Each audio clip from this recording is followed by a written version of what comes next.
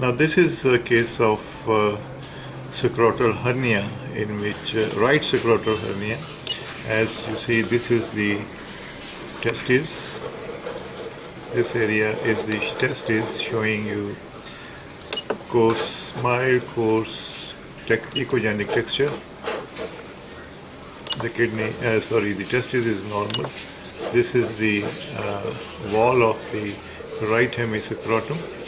Now from here you see that this fluid is emanating, and in this fluid, now the testis measures approximately 4.3 into 1.3 centimeters here, so is within normal dimensions, whereas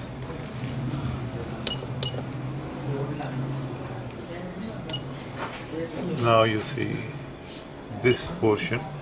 In this section I am showing you both. This is the right testis, this is the right hemiscrotum, and this is the fluid, free fluid and clear fluid.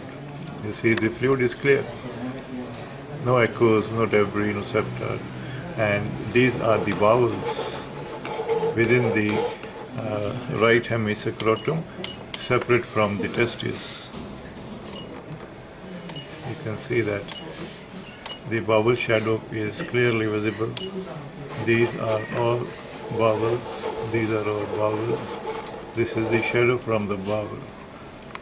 So this is a case of right scrotal hernia, in which we see that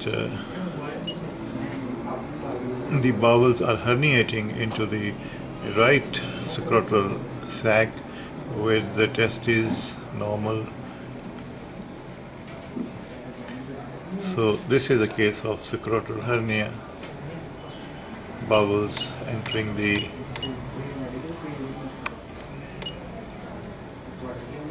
this one. Closer view, and repeating again and again for you, so that you can differentiate this from a case of possible idiopathic elephantiasis seen in the previous or initial video. Thank you very much.